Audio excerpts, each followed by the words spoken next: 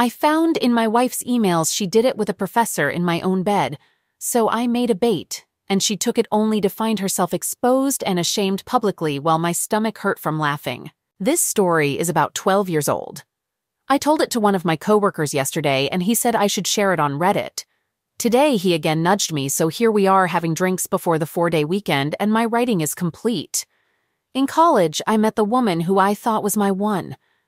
We dated for about 2 years and had a big damn wedding after a 10-month engagement. Her family was pretty well-to-do in a small southern town. We were both continuing our education, and I was also working to support us. I was pursuing a master's in engineering while she was finishing her doctorate in anthropology. Over the summer, an opportunity came up for her to make some extra money going as an aide on a religious studies trip to Jamaica. I didn't hesitate when she asked me about it. I mean, she was going to get to visit Jamaica and get paid for it. I saw no downside other than missing her being at home for 6 weeks.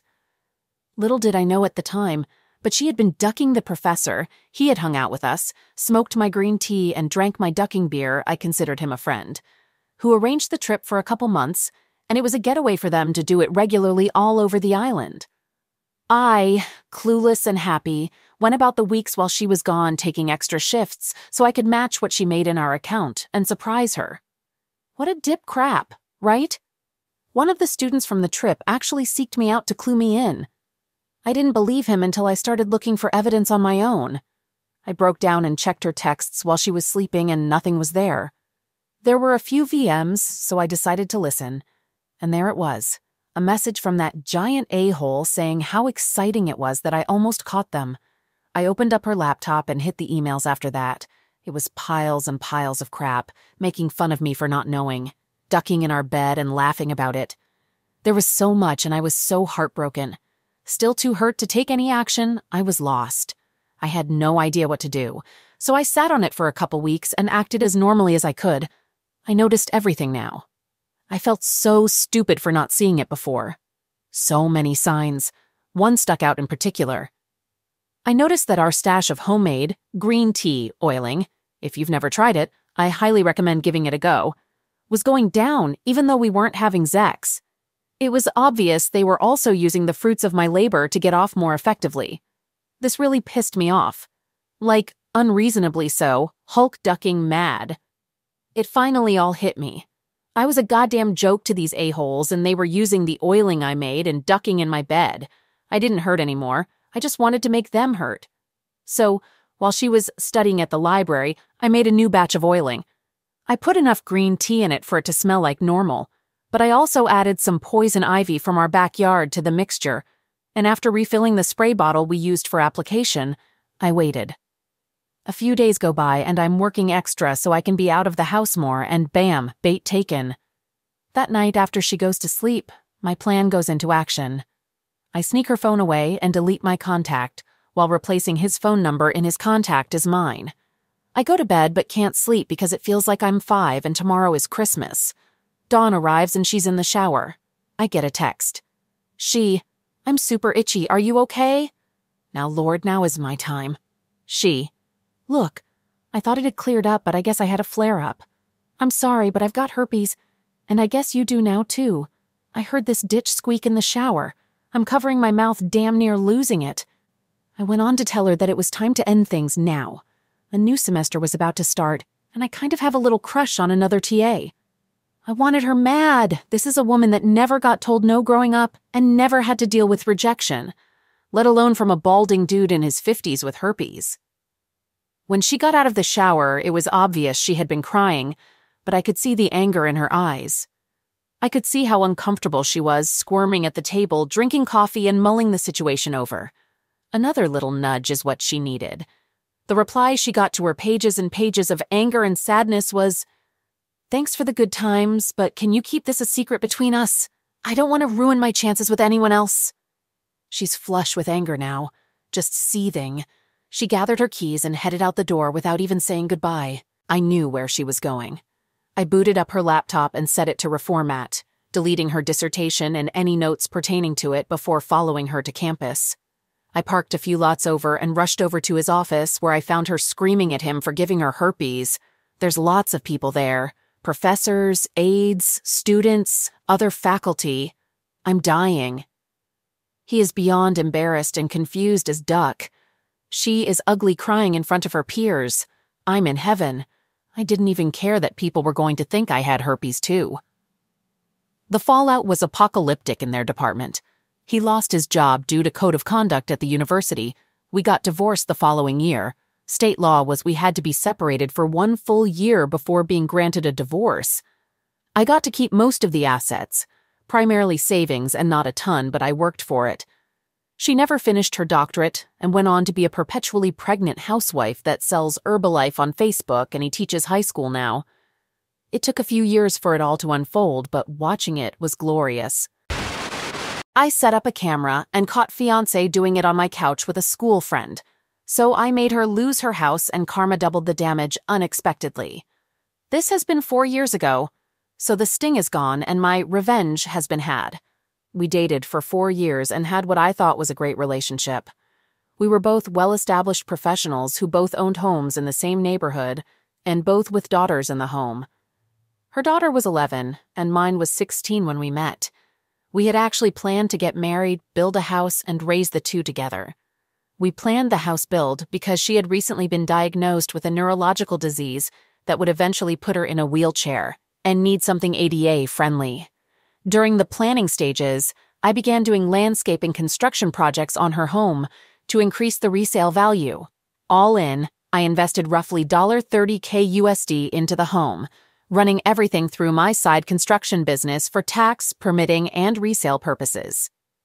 We had a contract that payment would be made upon the sale of the home. I produced invoices for each and every project, but never pushed for payment because of the prior agreement. Fast forward 6 months, we're looking at property to develop and finalizing drawings on the home when I began feeling ill. I couldn't eat, constantly vomiting and passing blood. I began noticing that my abdomen looked swollen, which was odd because we were both very clean eaters and were in the gym every day. So I went to the doctor and began having tests done. During this time, she began having small cognitive issues, and the stress of her current position was exacerbating her condition. So she took a $20K per annum cut in pay, along with a lesser position inside the company. After a month or so of different tests and a biopsy, it came back that I had a golf ball-sized tumor in my stomach and would need to begin chemotherapy. So I began chemo and radiation treatments, which made me, expectedly so, extremely ill. She was spending time helping around my place on the weekends and staying over more, to the point that they were both at my home, more than theirs. At this point, I suggested that we go ahead and put one of our houses on the market and move in together until the new house is built. I have great supplemental insurance as well as a long-term illness plan, so using that coupled with the sale of one of our houses would push us through comfortably and help ease the financial stress on her. Shortly after this discussion, she became extremely distant. Her daughter wasn't coming down and hanging out with mine anymore. She had excuses for not getting together. She quit driving me to treatments and stopped staying over. She then dropped a bomb. A sentence that will forever be burned into my psyche. I love you, but I can't see myself taking care of someone this sick in the long term, and I don't think we should see each other any longer. In a text. It broke me, I won't lie. This was the first woman I had ever opened up to and planned a life with since my wife passed away when my children were 1 and 3. However, I tried to be mature about it. I forced myself to understand her position and to accept what I could not change. I calmly, the next day, gathered all of her things, packed them neatly, loaded them in my truck, and took them to her house to leave on the back porch while she was at work, in order to avoid any awkward exchanges. Walking around the back and under the porch cover, I sat down in a box and saw her in her back living room, on the couch having sex with a man that she had introduced to me as a lifelong friend. I had dinner and drinks with this man and his girlfriend. We had gone on vacation with them as well. I never spoke of the incident with her and simply sent her a text later, explaining that I would leave her things on my side porch to pick up at her convenience. I discovered 8 or 9 months later from his now ex-girlfriend that they had broken up due to him confessing that he had been sleeping with my SO, dating back to about the time we were finishing drawings on the new home. Now I'm pissed. Revenge time. At this point, I'd finished chemo and radiation for the time being and was feeling healthier. I was going through some much-neglected paperwork when I ran across the file that contained $32,680 in unpaid, long overdue invoices, which were promptly sent to my attorney to begin lien proceedings on the home. It turns out that I couldn't have done this a moment too soon because she was set to put her house on the market. Coupled with interest over the course of what was then 19 months overdue, the invoices were hefty. That, along with the agreement of settling them when the house was sold and attorney fees, left her with roughly $10K after the sale of the home and settling her current mortgage. She promptly had to back out of the purchase of another home and moved in with her oldest daughter, SIL, and 2 grandchildren. She also had to leave her job and begin receiving disability. I ran into her a little over a year ago, and she looked as if she had aged 20 years and was in the wheelchair we had talked about. We chatted cordially but briefly, and I excused myself and went on with my day. A few days later, her younger daughter called me and spoke of my running into her mom, and could we hang out sometime? I gave a vague answer, thanked her for calling, and again went on with my day. The ex then called me a week or so later and began apologizing for leaving me as she did. Again, cordial but short, I thanked her for calling and hung up. She began texting, and this went on for several weeks until one she asked if I could ever see us rekindling what we had, to which I replied, "I can't see myself taking care of someone so sick in the long term. Remember the box on your back porch? Did you think that lifelong friend brought that over to you from my house? Good luck to you."